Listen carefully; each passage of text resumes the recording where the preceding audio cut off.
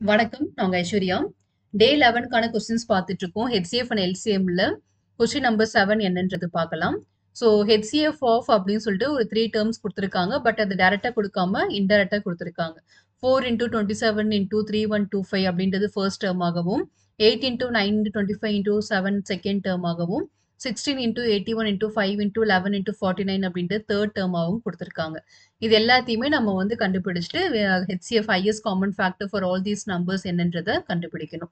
இதுக்கு முன்னாடி லைக் ஒரு செகண்ட் தேர்ட் சம்ஸ்லாம் பார்த்தீங்கன்னா நம்ம இந்த 2 பவர் 2 3 3 பவர் 4 அப்படின்னு சொல்லிட்டு ஒரு பேட்டர்ன் சம் பார்த்தோம் இல்லையா? அந்த சம் தான் இதுவும். பட் அதை நமக்கு கொஞ்சம் டிஃபிகல்ட் லெவல் அதிகமாக கொடுத்துருக்காங்க. ஸோ இந்த 2 பவர் 2 அப்படின்றது கொடுக்கறதுக்கு பதிலாக அதை 4 ஆகவும் 3 பவர் 4 அப்படின்றத ஒரு நம்பராகவும் கொடுத்துட்டாங்க. ஸோ அப்போ நம்ம கண்டுபிடிக்கிறதுக்கு கஷ்டமா இருக்கும் அப்படின்னு நினைச்சிருக்காங்க. பட் நம்ம அதை ஈஸியாகவே சால்வ் பண்ணிடலாம்.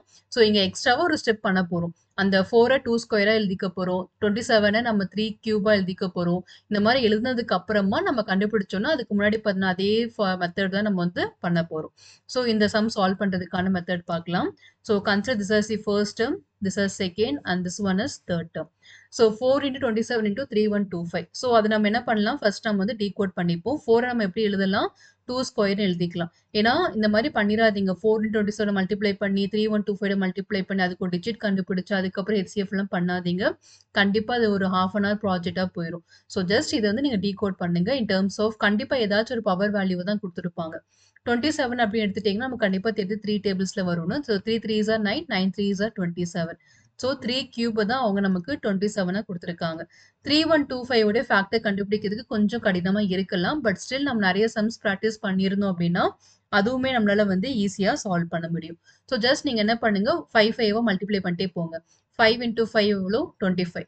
25 into 5 எவ்வளோ 125. 125 into 5 எவ்வளோ 625. 625 into 5 எவ்வளோன்னு பார்த்தீங்கன்னா 3125. ஓகேவா? ஸோ நமக்கு 5 எத்தனை 5 எழுதியிருக்கோம், 5 எழுதியிருக்கோம் இல்லையா? ஸோ 5 power 5 ஓட வேல்யூ தான் 3125 அப்படின்றது.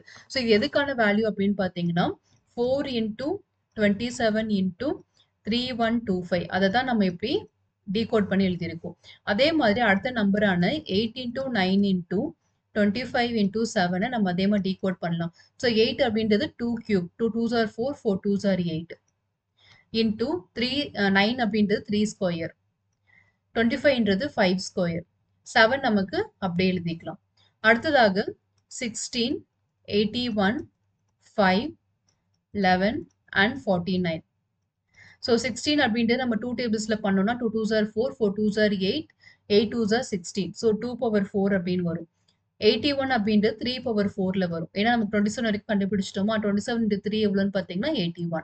அடுத்தது 5 அப்படியே எழுதிக்கலாம், 11 அப்படியே எழுதிக்கலாம், அண்ட் 49 அப்படின்றது 7 ஸ்கொயரா எழுதிக்கலாம்.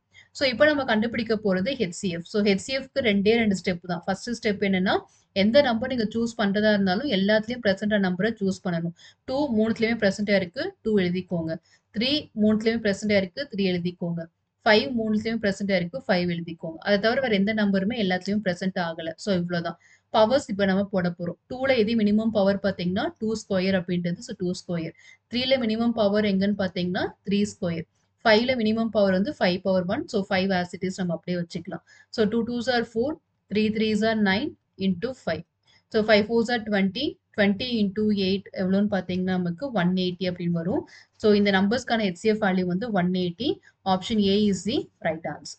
ரொம்ப சிம்பிளான இதுதான். பட் கொஞ்சம் நமக்கு அந்த ஈஸியான கொஸ்டினா மாடரேட் லெவலில் கேட்பாங்க இல்லையா, அதனால ஒரு ஸ்டெப் நமக்கு எக்ஸ்ட்ராவா இங்க இன்க்ளூட் பண்ணியிருக்காங்க. அதை ப்ராப்பரா டீகோட் பண்ணிட்டோம் அப்படின்னா ஈஸியாவே இந்த சம்மர் சால்வ் பண்ணிடலாம்.